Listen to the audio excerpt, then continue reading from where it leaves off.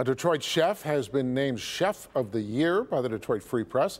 And when you hear what he's done during the pandemic, you will certainly understand why. You know what? When the world shut down and Phil Jones found himself without much work, he used his talents to help feed people in need. Priya Mann shows us why he's so deserving of his new title. For half a century, Chef Phil Jones has worked in high-end restaurants and helped those in need. The pandemic changed his world on March 13th in ways he couldn't imagine. This is the exact anniversary of the day that my whole world dropped out. Last year, on Friday the 13th no less, COVID robbed Chef Phil Jones of his catering business and cooking classes. I lost a year's worth of income overnight, and I was in a panic.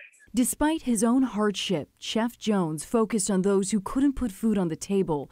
In the early days of the lockdown, restaurants had tons of food, but no guests to serve. They had thousands of pounds of produce they were trying to get out into the community.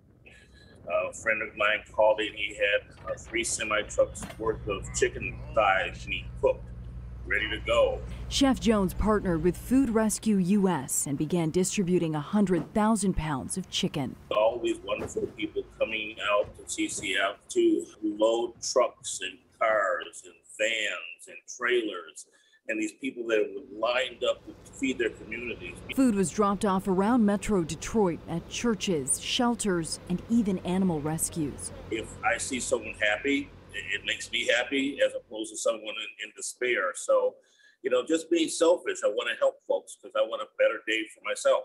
Chef Jones has worked in elite restaurants with celeb chefs and in community kitchens. His desire to give back during a pandemic led the Detroit Free Press to name him 2021 Chef of the Year. I'm humbled, and I don't know how to process it really well. And I want for our young folks to understand the nobility of being a chef, being a cook, providing nutrients to our community, helping people grow is a wonderful thing to do, and it's a great place to be as a human being. In Detroit, I'm Priya Mann, Local 4. And Chef Jones' newest venture is a healthy meal distribution company called Pharmacy Food. He's hoping vending machines offering affordable fresh food can compete eventually with fast food restaurants. And you can find the information on our website, clickondetroit.com.